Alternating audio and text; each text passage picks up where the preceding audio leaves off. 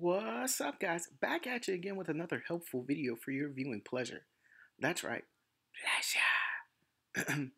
That felt good. But anyway, in today's tutorial, I'll be showing you how to add a slow motion effect to your iMovie video. So, real quick, big shout out to my frequent viewers. You already know how we do on the channel. But if you're new to the channel, make sure you hit that subscribe button, that bell notification for future uploads, and make sure you comment and hit like this video if it was helpful. So, without further ado, let's go ahead and jump into iMovie and get this bad boy started. So here, I already have a video laid out for us, just to make things move a little quickly. So, just to give you a taste, here's what it is.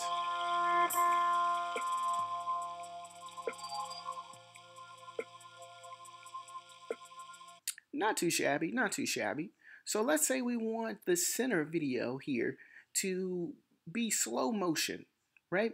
So what we're going to do is just find a good space or spot for us to start that slow motion effect for this video, which can kind of give it a more of a cinematic feel, or really just helping you get your point across in whatever type of video you're making.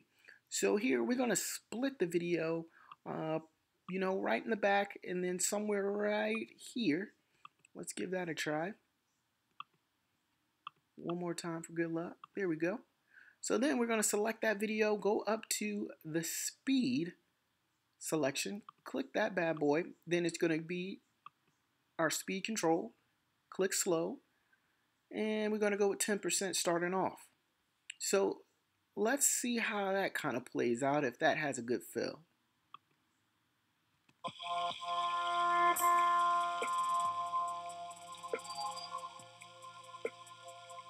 Not bad. And that's pretty much it, guys. That's how you do the slow motion.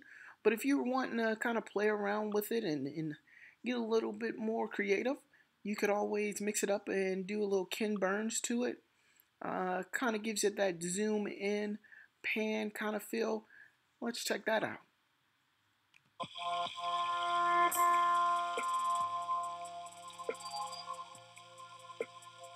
Not bad. Now, if you're wanting that back video to match up, you can kind of do the same thing with the Ken Burns effect.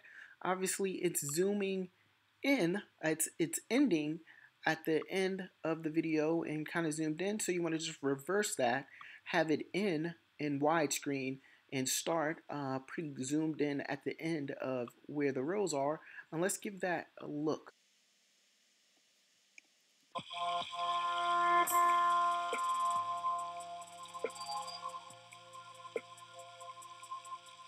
Not too shabby, not too shabby. Still a good looking sandwich though. And that was just a really quick tutorial, just to kind of give you guys a feel, answer a couple questions on how to add that slow motion effect to your iMovie video. If this was very helpful, make sure you hit that like button, comment below, and we'll see you next time.